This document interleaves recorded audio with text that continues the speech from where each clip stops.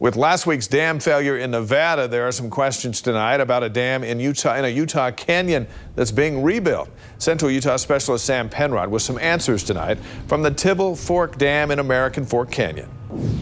The noise of heavy machinery fills the air in American Fork Canyon, and workers aren't letting the mud slow them down from finishing a complete overhaul of the dam at Tibble Fork Reservoir. This week, the spillway will become operational, and that means that any flows that we've ever anticipated will be able to pass through the dam safely without endangering the dam. Construction at Tibble Fork began last summer, a $7 million project to not only seismically strengthen the dam, but to improve the capacity of the spillway.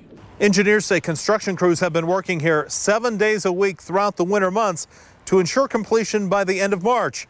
And it's an insurance policy that is paying off.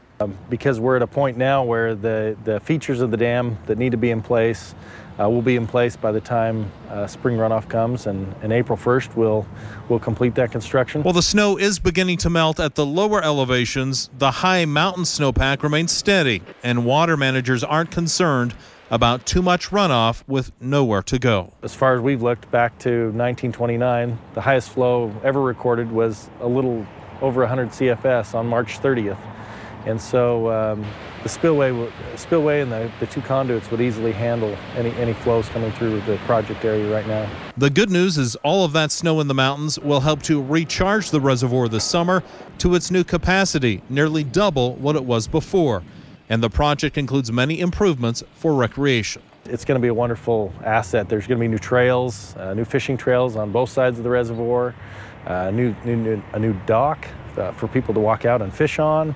And so the water will be deeper as well. The lake will be deeper, so there'll be more fish that'll be able to survive in that environment there. A safer resource that the Conservation Service says will benefit northern Utah County for decades to come. Sam Penrod, KSL 5 News, American Fork Canyon. Sam, thank you.